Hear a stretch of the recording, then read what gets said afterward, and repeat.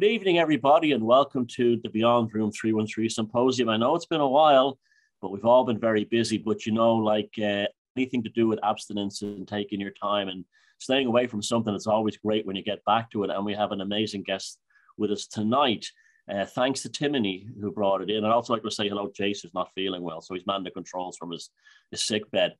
But anyway, Jason and Timoney set this up, and Timoney is going to formally introduce our esteemed guest, Brad. Yes, I was going to use that very same terminology. We do have a very lovely esteemed guest today, Brad Olsen. Welcome to the Beyond Room 313 Symposium. Brad Olsen has been interviewed on the hit History Channel series Ancient Aliens. He's been on for 2 episodes in season 6. He has commentaries which have appeared on Coast to Coast AM, National Public Radio, CNN, the X Zone, Buzzsaw, and the Travel Channel. Brad enjoys public speaking on travel to sacred places, the mystery of esoteric subjects, and extended global explorations. He has also photographed and written the script for 24 visual travel tours. Welcome, Brad. Hey, thanks, guys. Thanks for having me on. Real pleasure to be here. Yeah. Esteemed guest. Yeah. Esteemed, very. Yeah, so I wanted to ask you a little bit about your, is it the Modern Esoteric series?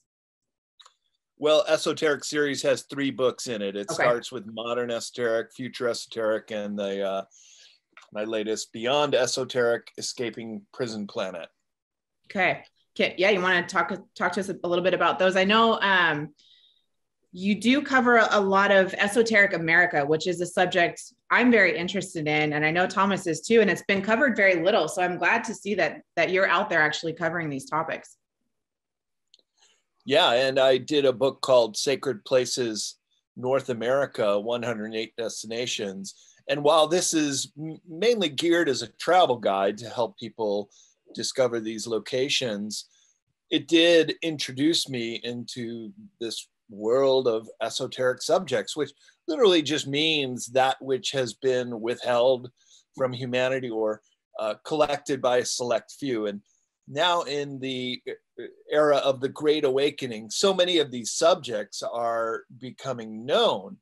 That is, if you're interested in them, if you're willing to do a little legwork to find them out, in which I am, and I did, and I put into this 3-book series of esoteric subjects, and been finding people like you guys who are also very interested in this subject. And I love the Room 313 reference to Wee Weaselberg Castle, which just showed you and Thomas during the setup, is in my Beyond Esoteric book. It's a very major part of the occult history of the SS and the Nazi Party. So really, when you start peeling the layers off the onion of these subjects, you just oftentimes get more questions than answers, but at least it does provide insight into a lot of the machinations of what's going on in the world today and how the elite have really fostered these subjects and used them in their own way, and really the control and domination of the Western world. Yeah, I always found it fascinating. I've written a book on the subject myself.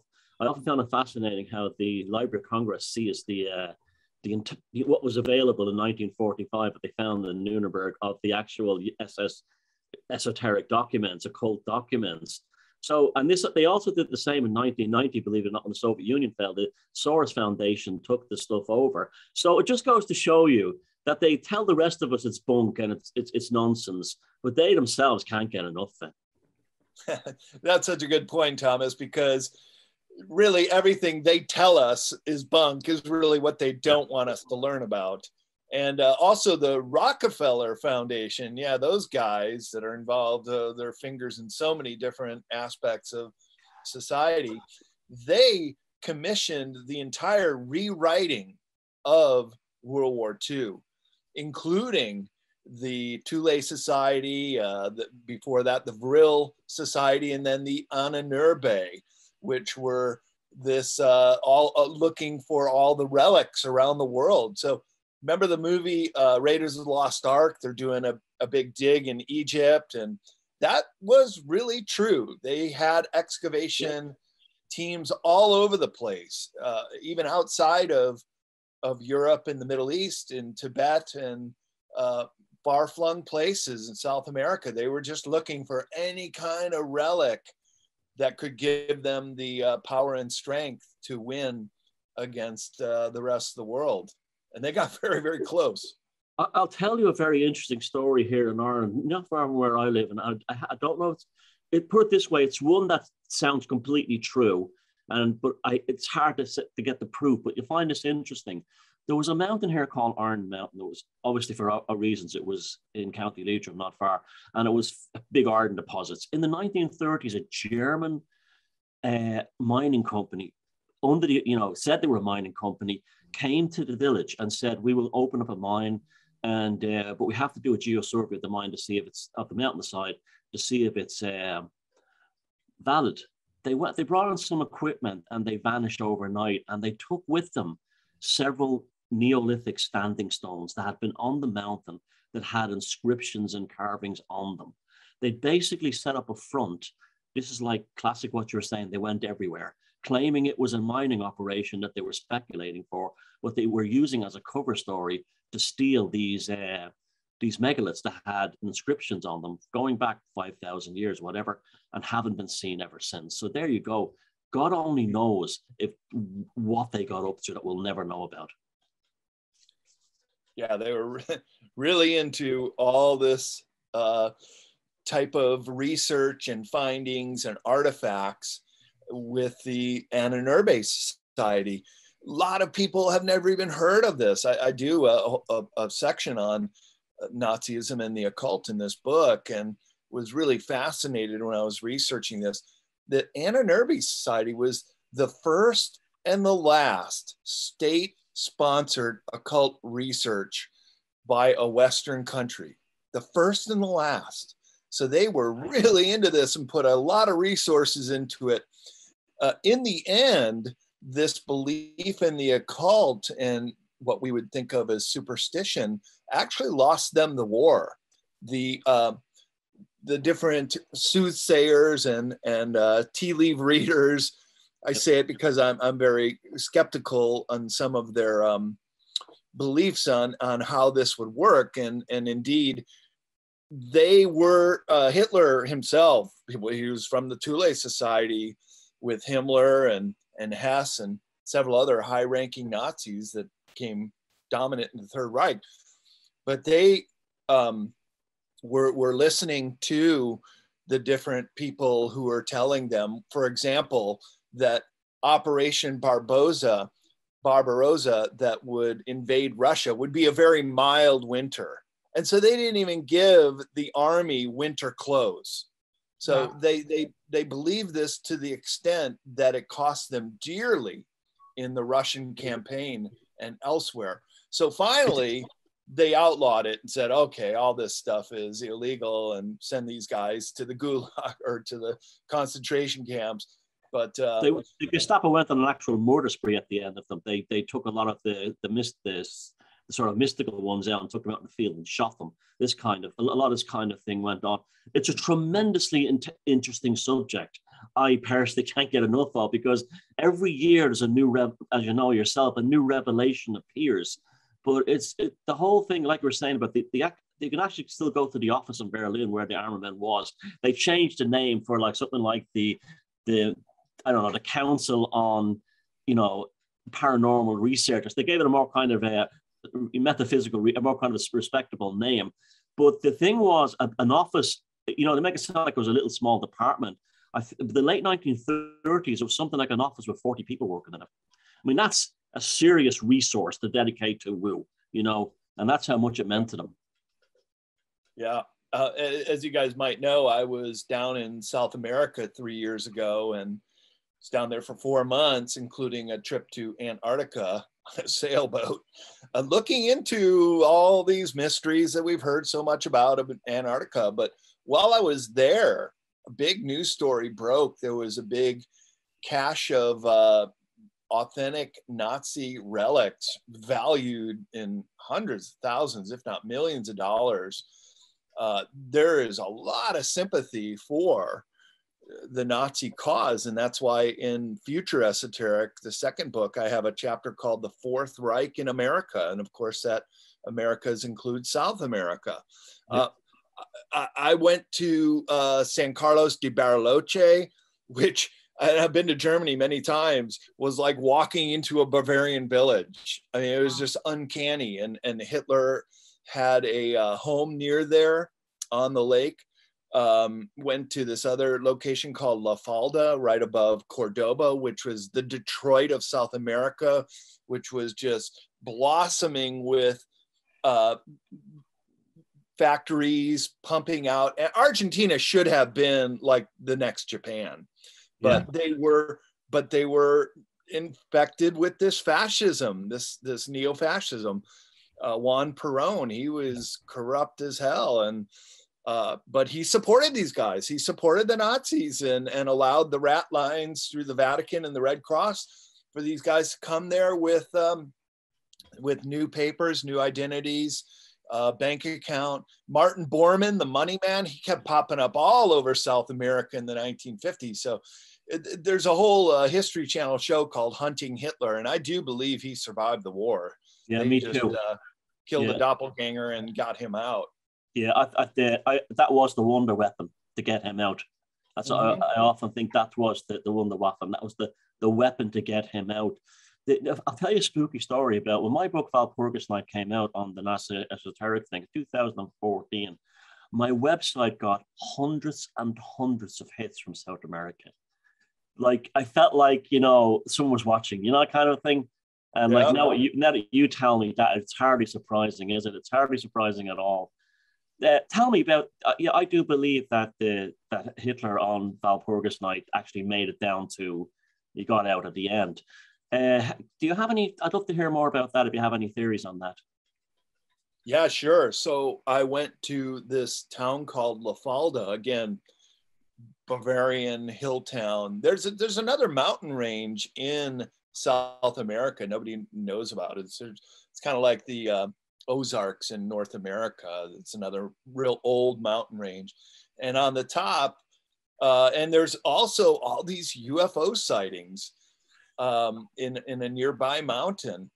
And my good friend David Hatcher Childress, who's on Ancient Aliens way more than I ever was, he's on almost every episode. He and I talk about this quite a bit, and he knows that I went to this little town, and he goes, "Oh yeah, Brad, all these UFO sightings near there, it's not aliens, it was the Nazis." And he said they had a big underground base there, and I believe him now. And it's so funny because I'm flipping through the Lonely Planet, and we're checking things out, and they're talking about all the UFO sightings near there and stuff. And right next door is this German town. And so I did the tour of the Eden Hotel, and it was owned by this family who were very sympathetic to the Nazi cause. They had gone to the big Nuremberg rallies and pictures of them having dinner, the inner circle with Adolf Hitler. And I took the tour, and the tour guide, he spoke English pretty well. And after the tour, I said, "Do you really think Hitler survived the war?" And he goes, "Oh, I know he did." I said, "How do you know that?" He said, "Oh, just right here in town, there's an elderly woman who was a chambermaid, and she has taken lie detector test, and she has passed him every time, and she has seen him." Wow. And so, yeah, and they featured her on the Hunting Hitler episode as well. And so there are living people still that remember them being there after the war. And so they had all kinds of flop houses and ways to escape. And so including the house on the lake near Bariloche, Hunting Hitler did several episodes where you can't get in there. I tried too, and it's all in a very dense forest area, gated community. But they went via the water, and there was the ramp for a seaplane. So if the Argentinians ever were moving in on them, they just jump in the seaplane, fly right over the crest of the Andes Mountains into Chile, and there you have another fascist dictator named Pinochet. So Yeah. they really hedged their bets. And this is why I think the Fourth Reich survived and even thrived after World War II. And they were largely responsible for fanning the flames of discontent during the Cold War as well. So part of these esoteric subjects is the history that we've never been told. Do you remember that movie that came out? I think it was the late 80s, The Boys from Brazil. Oh, and yeah. it was, yeah. So that was like mid 70s, really mid 70s. old. Okay. Yeah. So, and in that, the theory that they're kind of toying with is that, you know, they all went down to, I think it was Argentina or Brazil. Yeah. And cloned Hitler. And so there's like a bunch of Hitler clones all running around now. Yeah, there was a book in the 70s called The Odessa File, and it was all about the networks through the Vatican, funny enough, through Swift. That's how Mengele got out.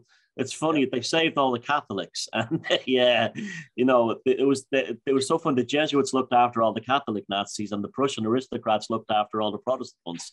They all had their own little scams to get out. Yeah. Well, you know how art imitates life sometimes. It's not really the boys from Brazil, but the big buzz in this field is it was the daughters, not necessarily from Brazil, but the cloned Hitler daughters, including Angela Merkel, the prime Really? minister. Oh yeah, and Theresa May, former prime minister of the UK. There's some Easter eggs. I don't know the veracity of this, but this is the thinking that these were, if not clones, but inseminated with his DNA, that they did really have this concept that we have to keep this whole lineage alive. Well, it's so true what you say about the obliterate history to give, and that's part of the obliterate what happened, and they give you a new history. Now, if you asked anybody today about the Prussians, what were the Prussians? And they go, wasn't that something to do with Germany? The Prussians were the empire in Europe at one time, who basically dissolved themselves into everything else, including the British Royal. If you go to like Darmstadt in Germany, you see them and the Hessians, how the powerful they were in their fingers in everything in the world. But yet you hear about the French Empire, you hear about the British Empire, Spanish Empire, you never hear about the Prussians. And that's because they're sort of like the puppet masters behind the strings. I think I've only ever heard of the Prussians from you, Thomas. I think that was maybe I've heard about it, but as far as any history and context goes, I've only ever heard about that from you. Yeah, I hit at a painting of Frederick the Great in the bunker at the very end, and it vanished with him. And I always think that was almost like the code word, that the painting went with him, was to say, I got away. Yeah. The Prussians arranged it. Brad, when you said, oh, go ahead. Sorry. Oh, you go ahead. I was going to say, when you said that there was a Nazi cache, was down in Antarctica? No. That was in Argentina. Argentina. Okay. I think Buenos Aires, and it was just a big news story at the time. I was there 3 years ago, but it was all kinds of war memorabilia, but also medals and uniforms and plaques. Did you get to see any of that?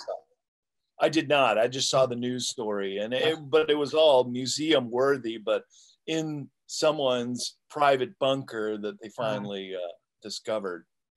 Interesting. How that story goes. How did all that get down there?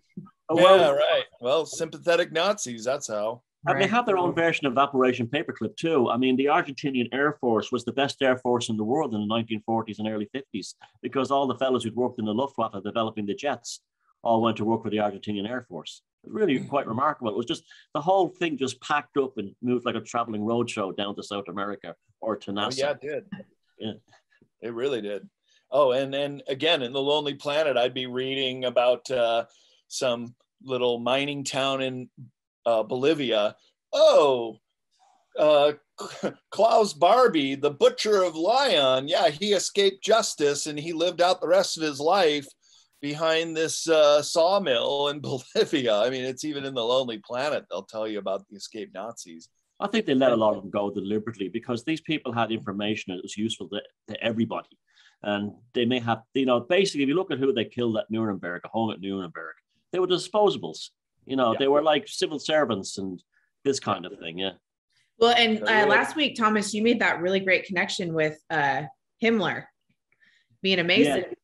Yeah, you know, my own research has led me to believe that Himmler got away as well. This is why he was acting so cocky and arrogant at the end and looking for British Freemasons, because he was probably a lodge brother himself behind all his other stuff. And I don't believe that. I mean, there's a guy called Mark Fenton or Fulton or something. He runs a very good World War II sort of snippet show. And he even he tried to debunk that it wasn't Himmler, or it wasn't the conspiracy wasn't true, but he didn't really. I think that was it was the night before he allegedly killed himself. He was drinking and hanging out and laughing and joking with these two British officers. It sounded so Masonic, you know. And then the next thing, there's his body found. Oh, he killed himself, you know. And he'd been searched by two nurses who found no cyanide capsule on him. So I think a lot of them got away like that. Even the ones we thought were dead, they got away. Yep, absolutely. And they were given cover stories, just like Martin Bormann. Oh yeah, we found his remains in the 1970s when they were doing an excavation for a new railroad terminal. How do you know it's him? What did you have to compare it on? So these things, the cover story is often more ridiculous than just saying, well, what if? And we know that the royal family, the Windsor, was just a name they gave themselves. They named themselves after another castle. Yeah, really Saxe-Coburg and Saxe-Coburg and Goethe, and the other side of the family were Battenberg, and they became Mountbatten and Windsor.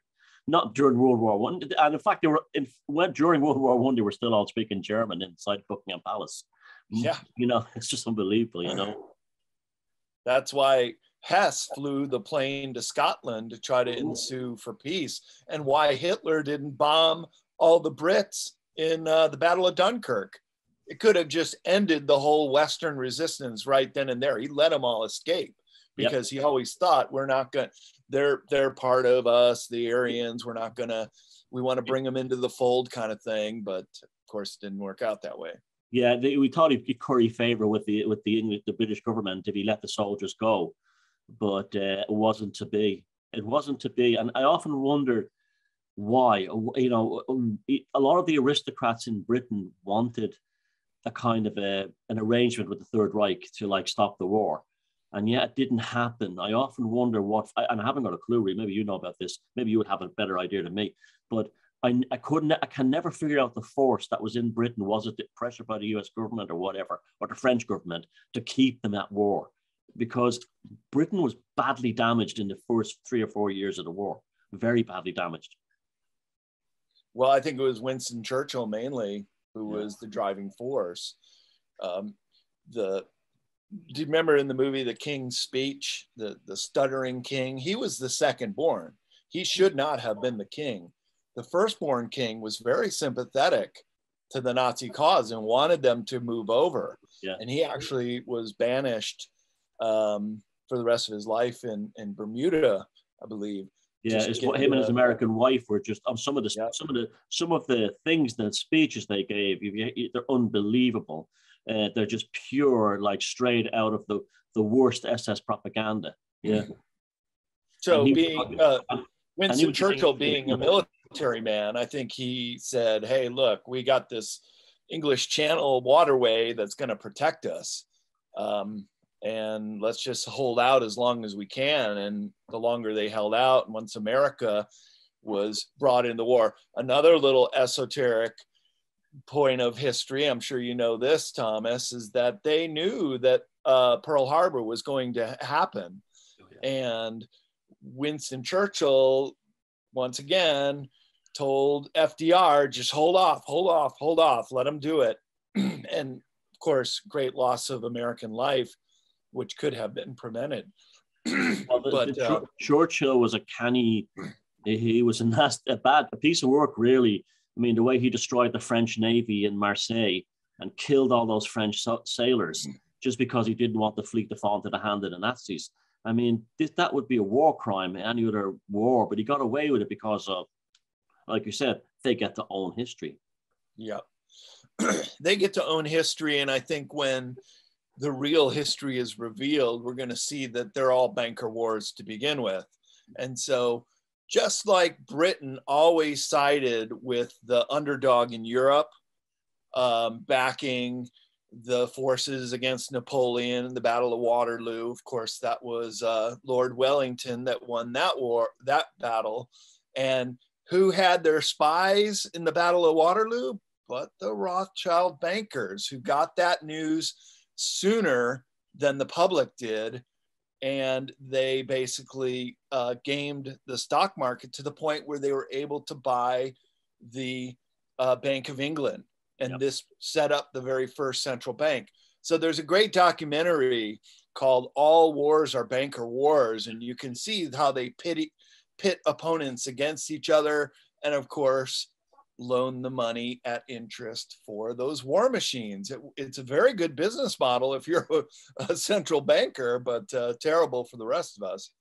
Wellington Lord Wesley, this was his real name. He was actually Irish, and he was promised Prime Minister's job of Britain when it all was over. So he was in on it too. But to show like the nature of these people, when the Battle of Waterloo was over and thousands were dead, one of his generals said to him, you know, well, we won today. Our troops delivered a fine victory. And Wellington just went scum of the earth.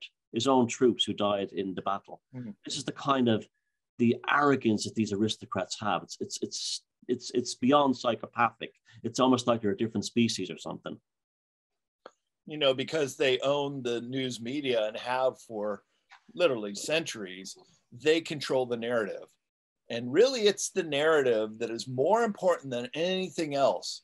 So when we're seeing the whole narrative starting to break down and people are questioning it, that's a really good sign that the real iron grip of information is starting to fall apart. Oh, big time. And you know something, with the current thing that's went on the last 22 months, we can't talk about it because YouTube will censor us, but you know what I'm talking about, the Holocaust, whatever you want to call it that, right? Yeah. This thing has, they pin so much on calling people conspiracy theorists. And guess what's happened? It turned around and people are now saying everywhere, the conspiracy theorists were right. You're welcome. This has changed everything because they can never use that slur ever again. In fact, it's got people who thought we might have been eccentric or nuts or interested in these subjects, which was weird, are now, aren't they contacting me all the time? Yep. Yep. It's quite amazing. It is. Brad, I want to talk to you about your experiences down in Antarctica and what that was like and what you saw and just how your journey down there, how you even got down there. Cause I know it's what 1% of the population has ever been there or will ever go there. Oh, it's much smaller than that. It's about, and this was before the whole 22 months. It's just opening up again, but for 2 years, you weren't able to go down there. And only about 300,000 people go down per year, including the scientists. So it's really, I did the calculations once, 0.0002% of the world population has ever been down there. Much smaller than one. Yeah, much, much smaller than one. It's kind of akin to saying, oh, I've been to the Mars or the moon, right? Because that's why so many of these theories come about, is because it's so inaccessible that it's very hard to verify them just on Google Earth or other accounts. And it's so gigantic. It's ginormous. Yeah, it's the 5th largest continent in the world. It's like 2 Australias combined. Over 99% covered in ice, but it's all the most volcanic continent. There's 91 known volcanoes, some of which I visited and saw, including Deception Island, which is a active volcano caldera that we sailed into, and there are still some bases there and old whaling processing plants that have been destroyed by subsequent volcanic activity. But where I went was, I bought a car, I bought a Ford Expedition and bought it and sold it in South America. But it was a great way to travel around, and went all the way down to the southern tip of South America, the southernmost city of the world, called Ushuaia, Argentina. Is that Patagonia? It's actually south of Patagonia. Patagonia is the landmass of South America, and then it's Terra del Fuego, which is a big island at the very bottom and split between Chile and Argentina. Okay. And so 90% of all the boat traffic that goes to Antarctica leaves from Ushuaia. So my partner at the time and I were originally looking at getting on a cruise ship, because a lot of cruise ships come in and out of there during the season, which is opposite season. So it's summer down there now. And then we got the tip that, hey, maybe if you guys want to spend a little bit longer, you should take a sailboat down there. So we went to the other pier where the sailboats were going, and we met a ship that had room for two, and we got on and paid the passage, and 26 days on a sailboat crossing the Drake Passage, which is the stormiest seas of the world. Was that just how was that to get there on a sailboat? It was treacherous, to say the least. We both got violently ill, throwing up for 3 days, seasickness. So what I'm saying is, getting down there was not glamorous whatsoever. But once we were there, it was pretty smooth sailing through the different channels and the islands, and then the Palmer Peninsula. So it's, if you know the map, it's the southern tip of Argentina like that, and then the Palmer Peninsula coming up like the other finger. And so we had 15 full days there, and we went around to 6 different research bases, one of which was one of the British bases that was spying on the Nazis during the whole New Schwabenland colony of the Nazis. And so I was very interested in all these subjects, and as well as the possibility of craft being under the ice, or pyramids poking through, or excavations going on. So I asked everybody that would talk to me if they knew anything about it. And for the most part, got a no, I just don't know. And I believe that they just don't know. If you go down there as, say, a marine biologist, well, you study marine biology and you go down there to do your job. You're not being privy to the information about, say, for example, the elite going down there. Now they're going down there again. But in 2016, just a couple of years before I was there, that's when they were all going down there for some reason. And some of them, including Prince Harry, went to the South Pole with a bunch of his army buddies, and they went cross-country skiing to the 89th parallel. That's very significant, because that is where the giant rumored hole under the ice is located. And why would you ski across the polar plateau? There's absolutely nothing to see or do for a week unless you're going to check this out. And this is where Admiral Byrd said that he saw this giant hole, and it was wide enough and big enough that he felt confident to take his plane down into it, circle around, and come back out. And one thing I did find out when I was down there is absolutely 100%, there's a big no-fly zone over this section near the South Pole. Yeah, there was another base called the Belgrano 2, another Argentinian base, that kind of got it out of this marine biologist guy. Didn't want to tell me at first that they had a UFO sighting a few weeks prior to when you were there. Yeah, so there is a lot of paranormal activity that's going on down there. And boy, I tell you, if you ever wanted to hide from the rest of the world, that's the place to go, because there are just so few people there. So when everybody leaves in March, the skeleton crew that stays on some of these bases is only 1,000 people on the 5th largest continent of the world. So it is really there's nobody there. Landscape. Yeah, nobody's there. So did you need a visa? Did you need a visa to go there? So that's a really interesting story, because I've traveled the world. I've been to all 7 continents now, and usually my passports are all chock full of stamps.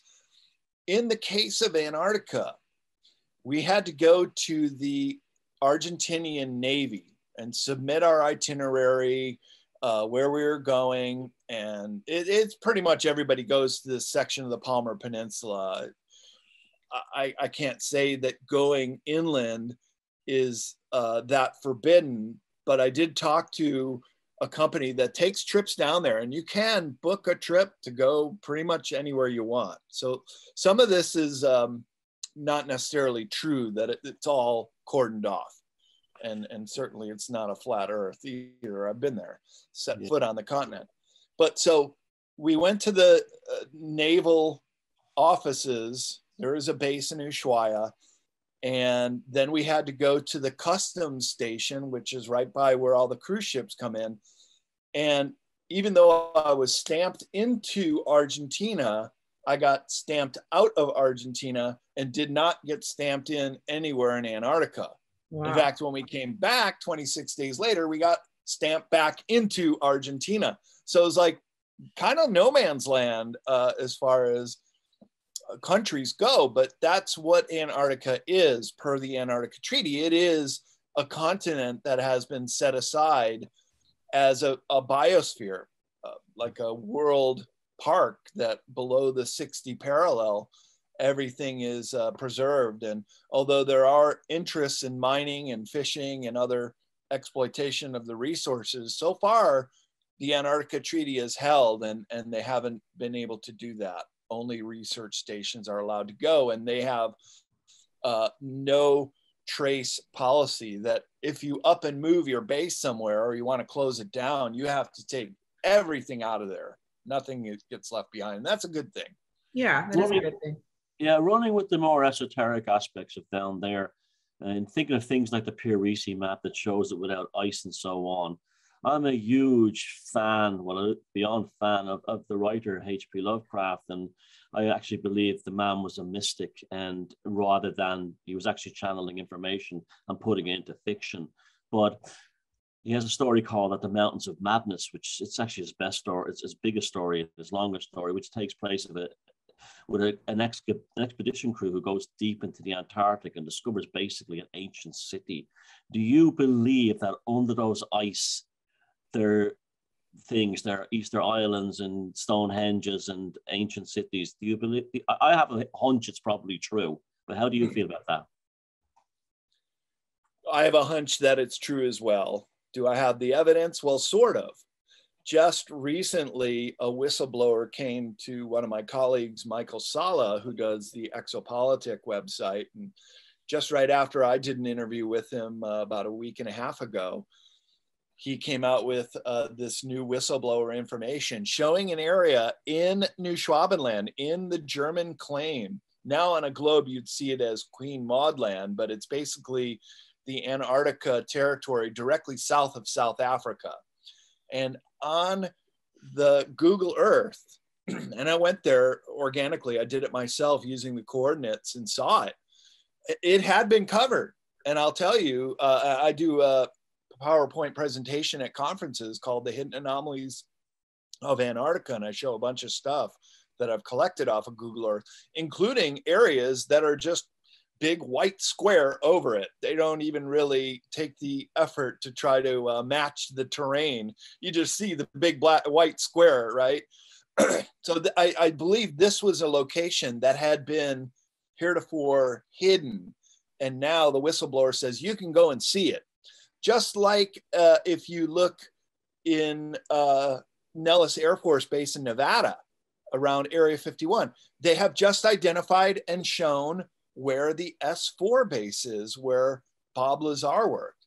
So I think maybe this is part of the opening up of the narrative, that now Google is feeling the pressure that they have to reveal some of these locations. So the one that Dr. Sala's whistleblower showed was on a rocky plateau, and it showed these long lines like a runway, even some buildings, albeit they're still a little blurry. Would like to see those get better resolution.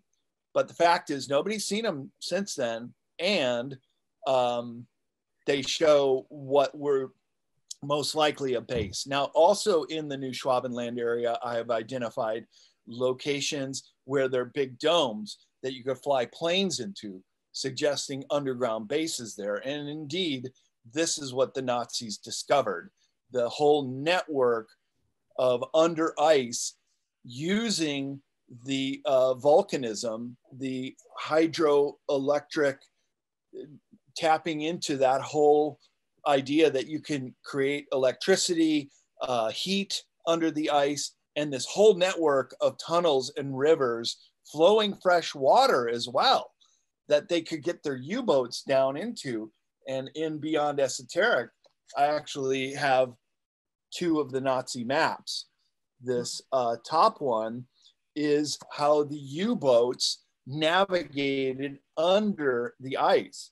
In my presentation, I have some slides of what Antarctica would look like without the ice. And there are massive long fjords that go under the ice for hundreds of miles. And you could just think how intrepid those U-boat pilots and sailors were to take their submarines so deep into Antarctica. And that's why I think not only do the elite have hiding places down there, but quite likely some ET races, some malevolent ETs that the Nazis had allied with and were also instrumental in helping them backward engineer their disc-shaped craft, which were seen during the Battle of High Jump with Admiral Byrd again. Wow. And he came back. When he was coming back, he kind of had loose lips to talk to a Chilean journalist and saying, I don't want to strike fear in people, but we're confronted with an enemy that has the ability to fly pole to pole at incredible speeds. And look, as far as I know, they've never released any ship that has the ability to fly pole to pole at incredible speeds. And this is 75 years ago. So clearly something's hiding down there. Now, to your question, Thomas, about antediluvian civilizations, well, Corey Good and others have said that they saw excavations going on, that there were megalithic buildings there. And I mentioned pyramids poking through the ice. And so I talked to my contact with the travel company that does custom trips down there, showed him pictures and asked him about this. And he just dismissed it. He said, oh, we call that a nun attack. That's just an attractive mountain that pokes through the ice. And I said, well, did you ever land there? Did you ever do a sample? Do you ever climb the thing? He's like, no, we just fly over it. We see it all the time, but we don't think it's anything special. So there is reason to go down there again and investigate these things. And I would go down there again. I would check it out. I'd like to go to the New Schwabenland area. In fact, I know where Base 211 is located. It's remarkable. 10 years ago, Hillary Clinton made a very strange visit down there that was out of nowhere. And it wasn't just when she didn't have an official capacity of any office in the government. It was after she was New York State, whatever, and before she joined Obama. And I found out just snooping around on the Vatican website that the Vatican had appointed a papal nuncio, which is a Vatican ambassador, to Antarctica around the same time. And she stayed with him in his papal nuncio in South America in Buenos Aires before she went. Now that's just weird by any standards. Like, what is going on? Oh yeah, and that's just one of many. Then you've got Barack Obama right around the same time at the end of his term. He was in Bariloche, and again, this is this very Germanic town in Patagonia, but also there were some missing days where they think he went down there. And then John Kerry, who was Secretary of State in 2016, on election day, he should have been up campaigning for his party, which lost to Donald Trump in that election. Where's he? In Antarctica. And he too went missing for several days. I have a friend who works at McMurdo, and of course, a dignitary such as John Kerry coming down there is going to create a lot of fervor about what's going on. He just went afield. They don't know where he went, but I have a pretty good idea, and that's Rothschild Island, which is at the southern end of the Palmer Peninsula. Here's something else that's really interesting. That's right, yeah, there's a Rothschild Island, yeah. That's right. And there's their own Rothschild Island. And an Omicron Island and a Delta Island. And Alpha. Yeah. And Coronation and Deception Island, which I visited. But right across from Rothschild Island is the Rockefeller Plateau. And that's where all these scientists went missing for about a week. And I'll tell you, you do not survive a day on the top of the plateau. Yeah. And they went looking for them every day and could not find them. So they clearly went somewhere under the ice on the Rockefeller Plateau. But do you remember about 2.5 years ago, there was those big fires in Greece? Yes. That just spontaneously just started burning out of control. Well, Dabu7, who comes up with these credible videos, he's got a video of what I call frequency waves or frequency clouds. You can see it emanating out of Rothschild Island, going straight on up to the northern hemisphere to Greece. Boom, all these fires lit up. So this is all part of weather warfare, controlling the weather, the HARP arrays. And I have a chapter on geoengineering here and Beyond Esoteric. So you better believe that they control the weather. In fact, our US Air Force came out with a document called Controlling the Weather by 2025. So they're only 2.5 years away from every single weather incident being controlled. That's just conspiracy theory. Well, tell that to the patents and all the scientists who worked on it. Yeah, well, right. Let's dive deep into the conspiracy theory. On Beyond Room 313, we're great believers in there's other beings behind this. You know, in the Celtic tradition, you might call them fairies, in Islamic, the jinn, the Watikos, North America. It goes on and on and on. And I'm a fair believer in this, totally, at this stage of my life, for lots of reasons, and including first-hand encounters, what I believe anyway.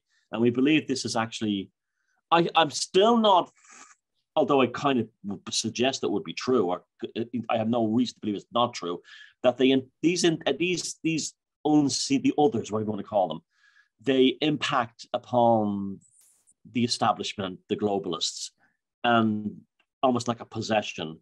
I know David Icke has built a career on this kind of thing. I've never been able to jump into that, although I've always had a belief it's probably true. How do you feel about that, Brad? Well, I'm glad you brought it up, Thomas, because it really is part of the big picture here. You know, the naval intelligence officer, William Cooper, who went on to predict 9/11 before it happened. And he did a big data dump at the UFO Congress in 1989, an absolute classic lecture. If anybody hasn't seen it, it's a grainy video, but the audio's there. Is this the William Cooper? William Cooper, yes. Behold a pale horse, William Cooper? After 9/11. Yep. The guy who was murdered for parking tickets. Yeah. Right. Yeah, they had a good reason to go after him, right? But one of his famous lines was, "You put the aliens in the middle of this stuff and you get all the answers." And I think he's absolutely correct, because you do not get the full big picture unless you talk about it. And so you mentioned the jinn and the fairies and the trickster types. And those are like lower fourth dimensional entities that do appear and can be summoned. This is very important, because I think the elite have been doing this for many, many years. Oh, yeah. Bringing these things forth. But these are the malevolent ones. These are the ones who interact largely with people because they're already here. So there is the law of prime directive. We heard that in the Star Trek episode, but it is a real law that the benevolent ones, the higher frequency ones, they don't directly interact or interfere. They would prevent a nuclear war, for example. They would prevent us from destroying ourselves, but they wouldn't go in and say land on the White House lawn. That's just a myth. But the ones that are already here, just keep this in mind. We've always been conditioned to look at the skies. Oh, extraterrestrials, they're going to come from up there. Keep your eyes up there. What about right here below our feet? What about right here in the legacy deep underground bases? And this brings us, and what does that bring us back to? The Vrilya of the armament. It's funny how it all comes full circle. Yeah. There you go. And then, so the third factor to consider are ultra terrestrials, those ETs that have the ability to phase in and out of our reality. I mean, so this is why extraterrestrial subjects are very much esoteric topics, because what we're talking about things is what we have not been able to wrap our head around for a long, long time, and has put us at a great disadvantage to these entities, these tricksters that like to play their little games with us. And so as a result, only now we're kind of catching up to speed and seeing what they're all about. And I say that we do live in a universe of duality, that there are good and there are bad.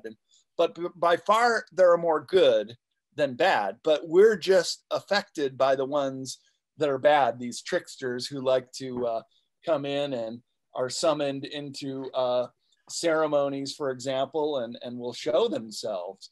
Yeah. And I have a picture of one I'm trying to pull up here in the book to show you a ceremony or a magician who is able to summon some of these entities. And look, wouldn't it seem very realistic if, say, the three of us were invited to an Illuminati occult ritual, and we're just kind of standing in the background nudging each other like, what is all this? What is this all about? That'd be fun. Say they did summon something that did appear, and we'd be like, holy shit. Yeah, here it is. So my point is, they very much believe that their entities are real because they're able to summon them. And when they do that, and here's the picture, let's just say you do know the incantations to bring these little fellows forth, just like Aleister Crowley did in the King's Chamber of the Great Pyramid.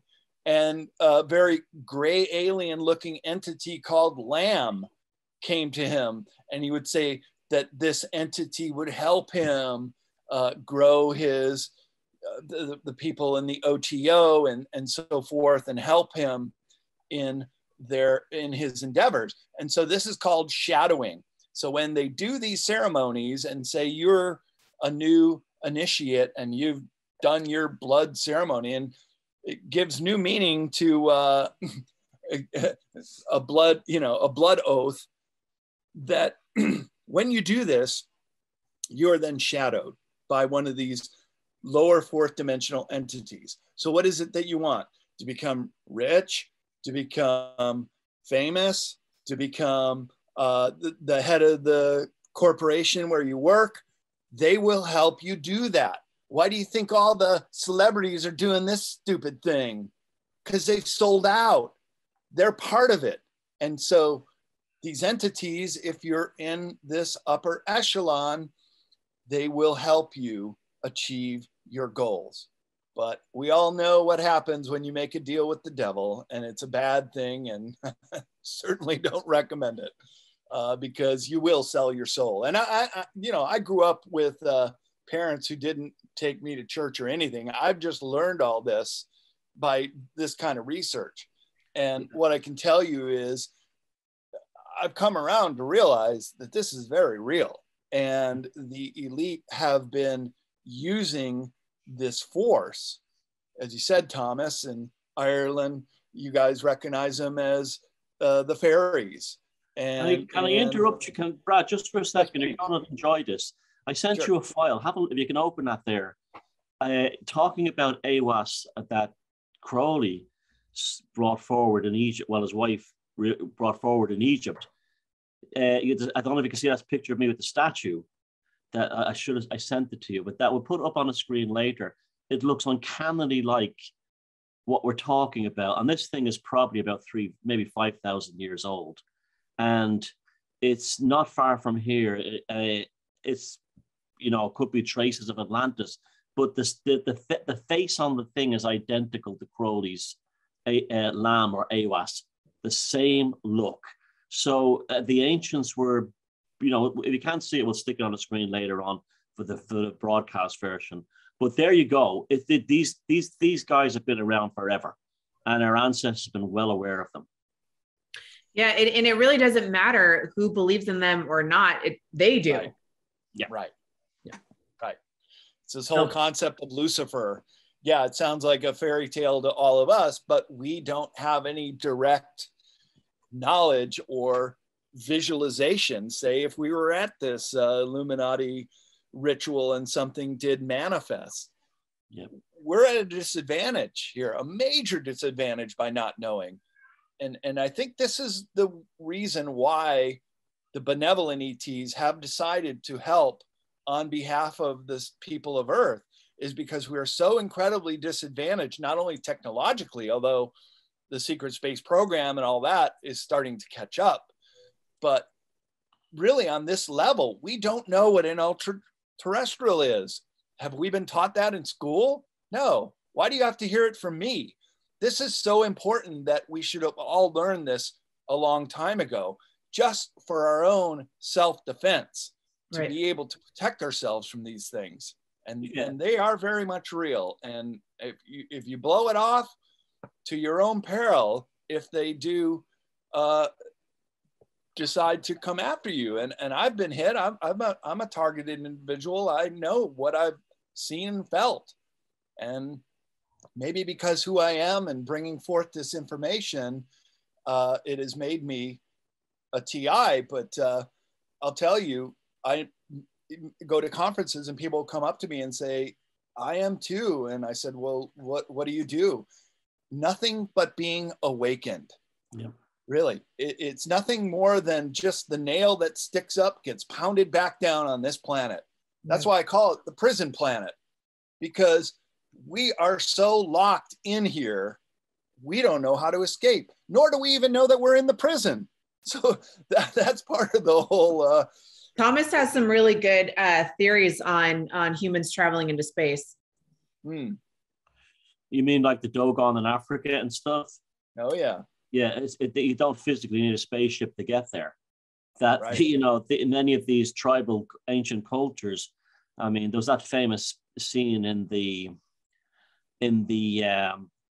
right stuff where they're down in Australia by the telescope and the Aborigines are saying, oh, we go there all the time for the moon. And the Dogon in Africa being the most famous. But I also am a firm believer that human beings can't really function in space too long. I believe that was what, you know, the famous press conference when the Apollo astronauts came back and they looked like they were dazzled. I think they had a colossal psychedelic experience. And I think even it was Edgar Mitchell even said, if you were to add, you know, you'd need a shaman, a mystic, a priest, a rabbi, a psychiatrist, and an artist, and it still wouldn't describe what we experienced up there. And I think that that's why they've never went back to the moon, and why they've given up on interstellar space exploration for people, is because we're not meant to be outside this realm. I'm a firm believer in that. It falls apart very quickly. Yeah, we're just not equipped. Yeah, physically, not, you know, and many other reasons too. But yeah, just physically, we just can't make it out there. When you said benevolent entities, do you have any idea what they would be? Did you have names that were familiar with, archetypes? Pleiadians, the Syrians that were connected to the Dogon people, Arcturians, who the Vril Society was connected with, the Aldebaran system. And all of these benevolent ETs are very, very human-like. They might be taller than us. They might have bigger eyes than we do, maybe even elongated head. But for the most part, they could wear clothes and a hat and sunglasses and walk down our city streets and you would not even know it. Yeah. And if you look at really the long, long history of humans on this planet, we are them and they are us, and we're their descendants, and we're just the ones that got trapped here on prison planet. And so wouldn't it be the greatest achievement of humanity is if we could reunite with our star family? And they want us to succeed. They really do. At this juncture in human history, I really do feel we're at some kind of, and I know every generation to an extent thinks this, you know, the hippies in the 60s with the age of Aquarius and all, but I really do feel, especially what's happened in the last 2 years with the whole scandemic thing and everything, I really do feel that we're on the cusp of something truly remarkable. Do you feel that way, Brad? Oh, absolutely. And maybe it was the scandemic, something that really affected all of our lives. And tell me one person who hasn't been affected one way or another by this whole thing. that was really the catalytic event to really make all of us say, hey, wait a minute here. There is something that is so wrong with all this. Yeah. And so this could be the great downfall of this cabal, this Illuminati network, which has been around for thousands of years. Let me give you an example.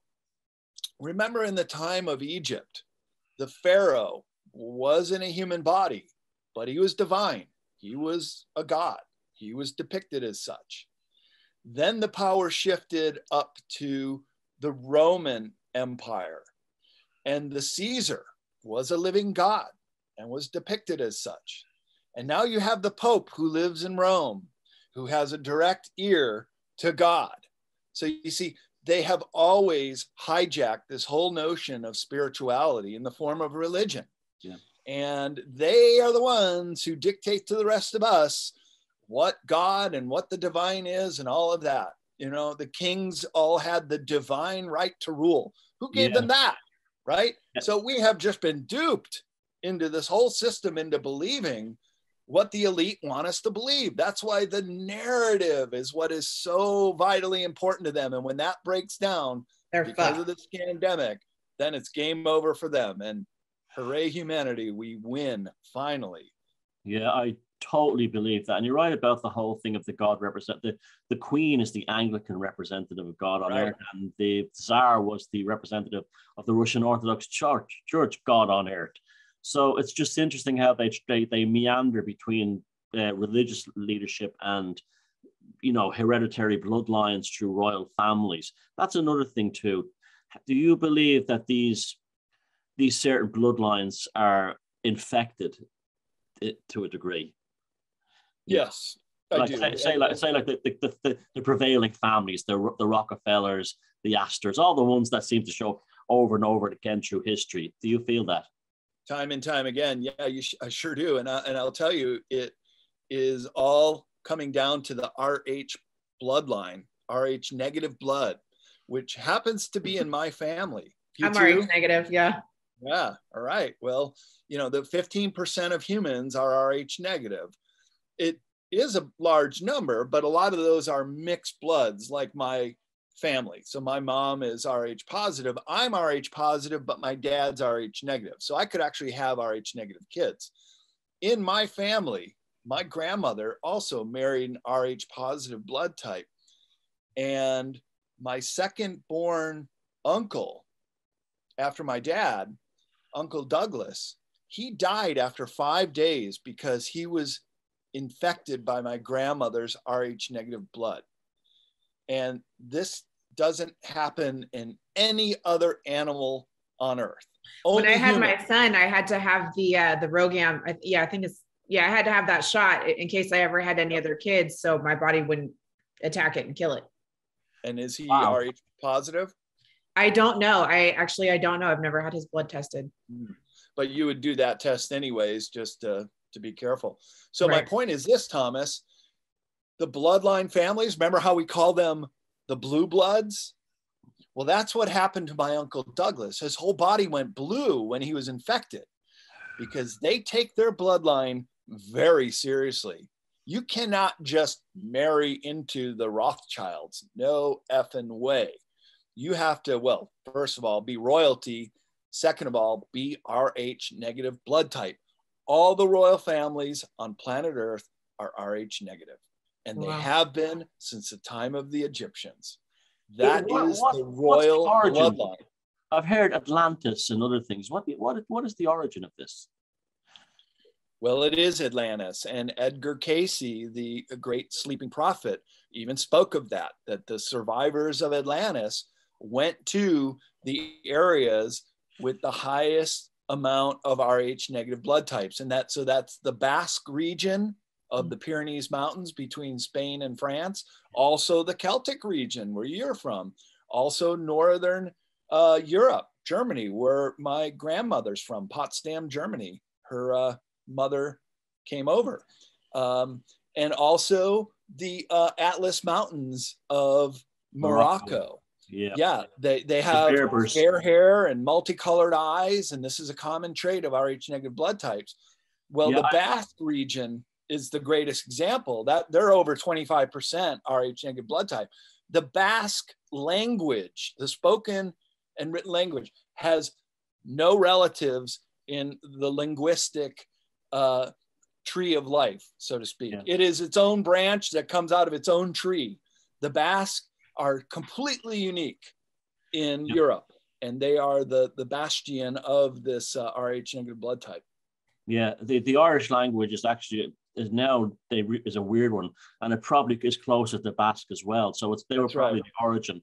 Hence all the ancient Irish mythologies of the Gaelic people coming from Spain. And they did, and the DNA actually does prove it now. But I met a Berber guy a few years ago in Sri Lanka, of all places. He looked like you. He had blonde hair and blue eyes. He could have been from California or Germany or Scandinavia. It was quite remarkable. You know, he spoke an Arab dialect, which you see, of course, red hair is most predominant in the Gaelic, Irish, Celtic, Scandinavians area. Yep. Which is actually a dying hair color. There are less redheads per year. It's the only type that's actually that's a tragedy. Well, redheads are literally very rare in Ireland now. That's it. People think that everyone in Ireland is redhead. They're gone nearly. They're gone. You'd have to. Even when Irish people see a redheaded person now, we go, "Oh, look, a redhead." It's nearly vanished here too as well. The blonde has definitely overtaken it. It's very weird, but yeah, it's interbreeding, really. Yeah, and also the Nordic genes. I mean, the Vikings were very dominant here for 300 years, so I think that's become the dominant gene at this stage, you know, as well as the English as well. But yeah, it is funny. You'd really have to go to Scotland or Norway to see a lot of redheads now. It's just weird how it is it's sad to think they're becoming extinct. Yeah, as a hairdresser, that's the hardest color to recreate and make it look natural. So is that right? Got to keep them around. All right, you guys, we made it to a little bit past the hour mark. Brad, this was an amazing conversation. Thank you so much for your time this morning. I would love to schedule you back to talk more about the Esoteric America side of things. We just didn't really have enough time to encompass everything we wanted. So if you're open to that, I'd love to schedule you again. Yeah, you bet. You guys are really wonderful. This hour went by like a snap of the finger, and I didn't even get to tell you when I met Buzz Aldrin. Let's talk about that real quick. Let's make some time for that if you have time. Sure. Well, we were talking about Edgar Mitchell and the astronauts. So about 15 years ago, I was at a travel conference, and there's Buzz Aldrin, and of course, a lot of people wanted him to sign his signature, and I just sort of kind of lurked around, waited for an opportunity. And so he started walking the floor, and I was just kind of parallel, and I'm real tall and he's kind of medium height. And at a point he just stopped in the aisle and he kind of looked at me and he's like, "Yeah, what are you following me around for?" And I said, "Well, really proud to have this opportunity to talk to you. You're a great American hero," you know, kind of butter him up a little bit. Rubbed him a little bit. Yeah. Warmed him up. And I said, "Is it true that on the return flight that the capsule was followed by and even entered by orbs?" And this is one of the great mysteries of the Apollo 11 mission, is that they not only saw the big cities on the backside of the moon, and in my book, Future Esoteric, I have a quote where they use the code word Santa Claus, meaning they saw the cities, they saw the craft. And in fact, several craft landed on the edge of the crater when they landed in the Sea of Tranquility, is what it's called, the area where the Apollo 11 touched down. And then on the return flight, they were followed by these orbs. Well, Buzz Aldrin has these piercing blue eyes, and he just looked at me and he's like, he didn't confirm it, he didn't deny it, but the way he looked at me is like, "How did you know that?" And so this is about 15, 20 years ago, when really people weren't talking about it that much. But if you went up to Buzz Aldrin with a Bible and said, "Do you swear on the Bible you went to the moon?" There are videos of him punching people out. So this guy's got a bit of a temper, and I certainly didn't want to, and he's still a fit guy for what, he's in his 90s now. But my feeling was at the time that they did have alien encounters on the Apollo 11 voyage and subsequent voyages. And Edgar Mitchell, he started the Noetic Sciences here in California in Petaluma, and I've spoken there on several occasions, and have spoken to the curators of Noetic Sciences, and they have said, oh yeah, he was very vocal about opening this up into this extraterrestrial realm. You put the aliens in the middle of this stuff and you get all the answers. And that's why they sent all those hard-assed military guys on the Apollo missions. They didn't want scientists who would freak out and bottle it. They wanted guys who would just be like, that's follow the orders no matter what. Right. Listen, Brad, I'm not going to let you go until you promise to come back, because I only feel like we've scratched the surface of what we could talk about. Oh, so, we really have. I really would like to come back, and let's schedule that again. And you guys are great. Thanks for having me on. And Brad, real quickly, can you tell everybody where we can find your work? It's a fascinating body of work you put together, and we'll make sure we link everything. But if you just want to drop your website, or if you have a YouTube channel where people can find your work. Sure. Yeah. So if you want to know more about me and the projects I'm involved with, and my speaking engagements that have been canceled in 2022, you can go to bradolsen.com. BRADOLSEN.com. All my books and other authors I publish, including Beyond Esoteric, can be found on cccpublishing.com. That's 3 C's in publishing, one word, .com. And all the books of mine that are ordered off of that website, this is the only way I'm able to sign copies for people. So, well, we'll run during the whole show. We'll have that website address at the bottom. You also run a festival in San Francisco, I believe.